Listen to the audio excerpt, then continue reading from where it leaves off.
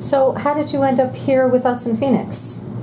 I live in Phoenix, and so what I did is I looked on your website looking for the closest place that I could go to have the national training. I really wanted that, and a longer training. I didn't want to just do, I think it's 2 days, I'm not quite sure. And so this is why I picked Phoenix, and fortunately I'm from this area. So great. So how is the training going for you so far? It's been a wonderful experience. Really, from the moment I walked in, it was a plenary, and I was listening to what was being said, and I just knew at that point this is what I was looking for.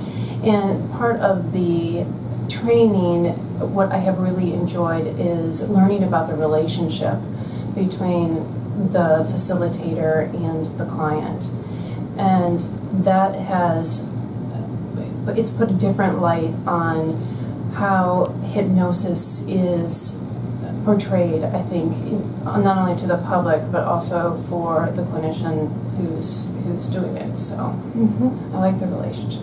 Great, great. And how do you see yourself using this as you transition back to home and your work environment, or training environment? My training and work environment right now. I am fortunate enough to be able to go to a rotation at Duke University this summer, and so during the summer I'll be at their pain clinic and biofeedback, and so I'm really seeing it fitting in with this component, and I'm really excited to possibly, I won't right away ask if I can use it, but maybe it's the second week, and using it during my training there, and then coming back here, and I'll be in a private practice as well as somewhere else that I'm hoping that I'll be allowed to really practice this. And then I'd really like to continue I want to do certification. Oh, how lovely. So I really want to do it. Oh, that's wonderful. That's great to hear.